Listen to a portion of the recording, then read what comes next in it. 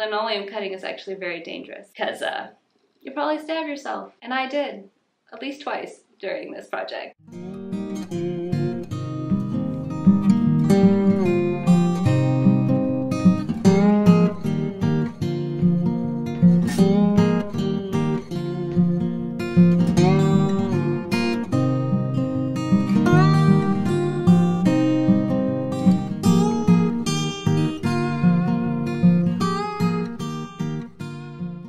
Hello everyone, and welcome back to another video. I'm really excited about today's video. I'm going to talk about how I printed my own fabric and I recovered this rocking chair. Now, this rocking chair has been in my family for a long time. It was my grandma's, who passed away before I was born, so it's a very special piece of furniture for me. My mom rocked my brother and I in it when we were babies, and I rocked my son, and now it's in my daughter's room. It was starting to really fall apart. It had like a little hole in the cushion that was leaking like foam out of it. Not great to have in a child's bedroom with a little baby crawling around or a 2-year-old toddler crawling around. I definitely didn't want my kids eating any weird old shredded foam that I had no idea really what it was made of. Obviously, I'm not going to get rid of this family heirloom, this beautiful rocking chair that's super sentimental and special. So I decided that I was going to redo the cushions. The bottom cushion just needed to be completely remade since it was really falling apart. So I started to look around for fabric for the chair, and I was having the hardest time finding something that really spoke to me. I wanted something really special. I wanted something really timeless to fit in with the whole decor of my daughter's room, which is where I think it'll probably live for a very long time. But I had a really hard time finding a fabric that I liked. I started looking on Etsy, and I found some really beautiful like block printed fabric that was really speaking to me, and I just thought it was gorgeous, but it's just so expensive, and I'm really trying to do all this on a small budget, and it just was not in my budget to be buying really expensive hand printed fabric. The wheels in my head started turning, and I was like, you know what? I'm gonna make my own fabric. I'm gonna print my own fabric. I could do this. This block printing is not that difficult to do.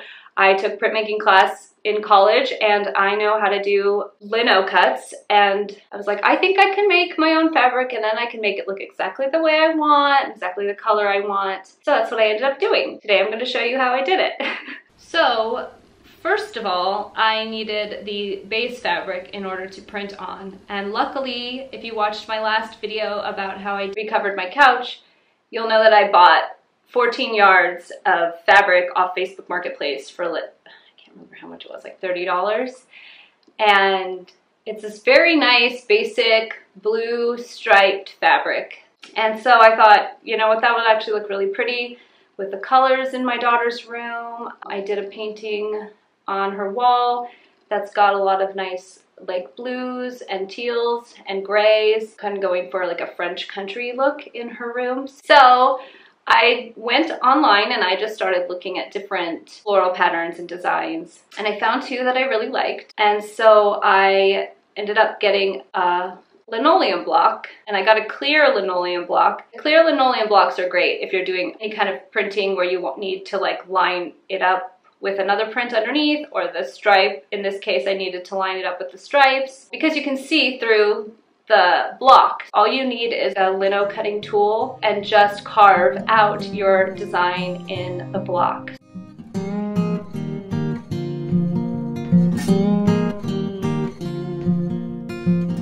Another good thing about having the clear linoleum, you can just trace a pattern on it and then just carve it out. I know when you're doing a pattern that's symmetrical, it can be really hard. Wow, it's getting really bright. I think the sun's coming out through the fog. Hang on one second. So pretty out. It's a really beautiful day. Anyway, it can be really hard when you're doing a pattern like that to keep everything symmetrical. So the clear is great because you can just trace it, and then you can carve out your pattern from there.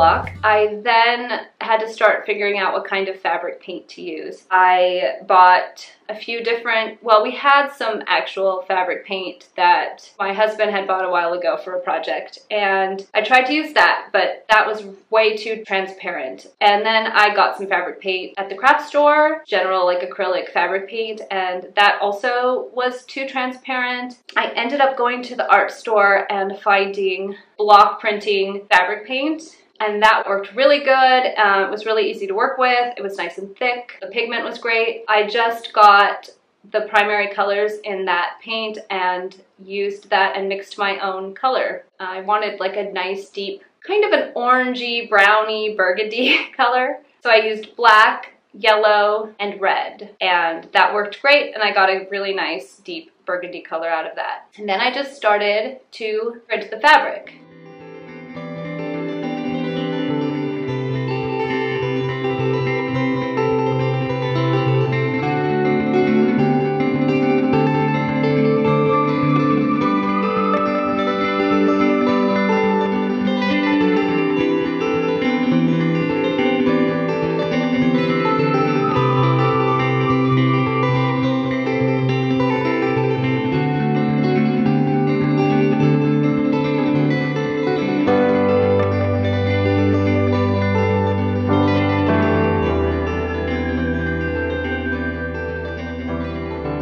It's really that simple. It's literally just like making a stamp and then stamping it onto the fabric. Now you'll notice a little bit in my print, there's little imperfections in the printing. This is one of the things that I liked about the block printing look, was you get those little imperfections, you get the little handmade flaws. Once I was done finishing printing the fabric, I then moved on to sewing it into a cover for the top part of the rocking chair. The top cushion on the rocking chair was in decent condition, so I didn't really need to worry about remaking that. So all I did was make a really simple slip cover to go over the top. So cutting out a piece of fabric that was the same dimensions as the back.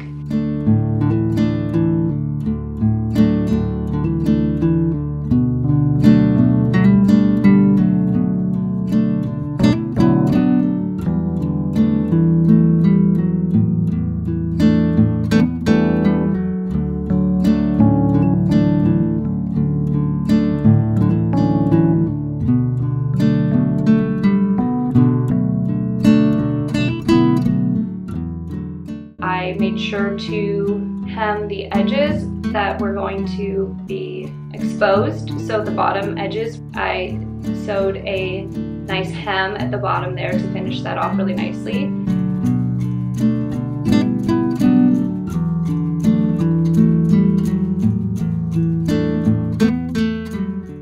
Just sewed the two sides, so it was kind of like a tube of fabric, and then I could just put that right over the back, and I then measured the top to where those little straps that come around the top and button onto the back to keep it in place. I just measured the opening there and I sewed the seam there.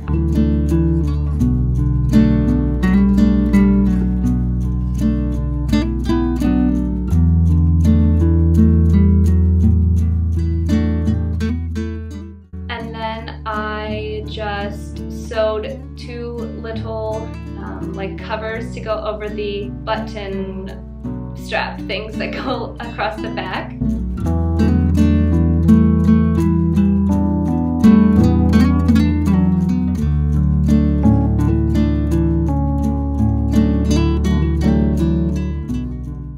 Now I just cut a hole in the back for the snap to go through.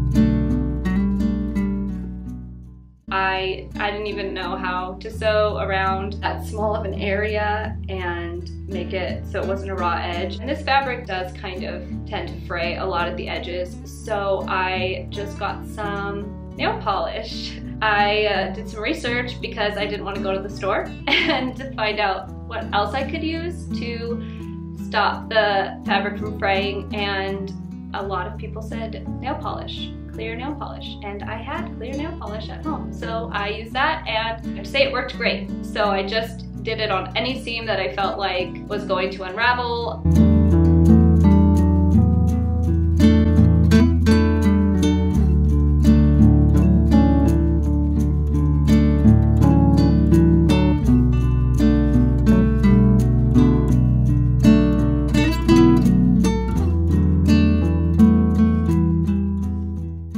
Now the bottom cushion was a little bit more complicated, but still pretty simple. I had leftover foam from my couch project. I always like to keep things that I have left over. It's so nice to just be able to go and be like, oh, I already have foam. I don't need to go buy foam. It's better for the environment, reusing things like this. I know a lot of these foams can like off-gas a lot of chemicals when they're brand new. And so if you can use like older foam, it's actually better. So I just used that, and I used the old cushion as a template to cut out the new foam.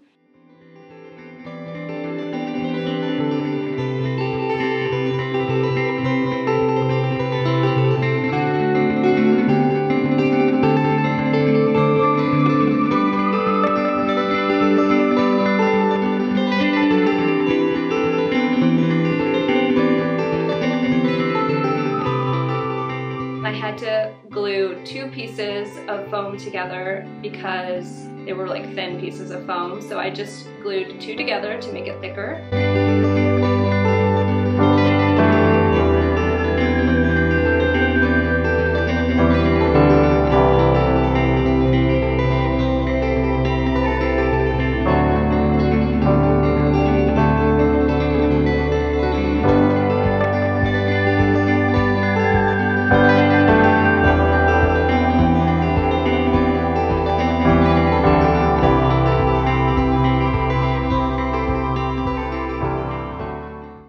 I just cut the fabric in the same shape as the foam with a little bit extra for seam allowance.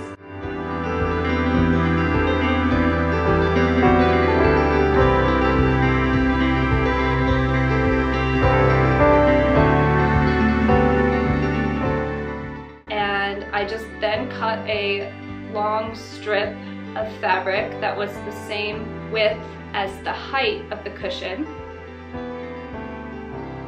Then I just sewed the strip of fabric on along the edge of the top piece of the cover.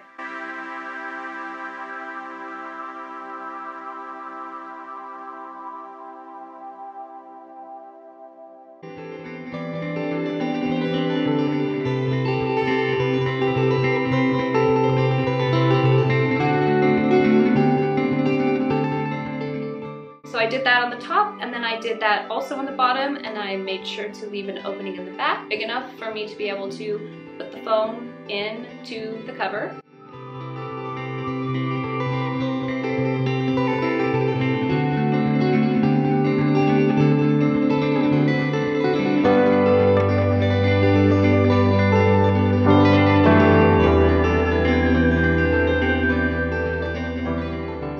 So then I put the foam into the cover, and I just stitched up by hand the back where I had the hole and sewed that right up. So that's pretty much it, and now this rocking chair will be used for hopefully generations to come. It would be really amazing if my kids rocked their babies in this rocking chair, and I feel like I kind of gave it a new life. It's a really special piece for me, and I hope you guys really enjoyed watching me print my own fabric. I am very excited to do it again. I thought it was very easy and really fun, and it's such a great way to have a custom and special piece of fabric that you made.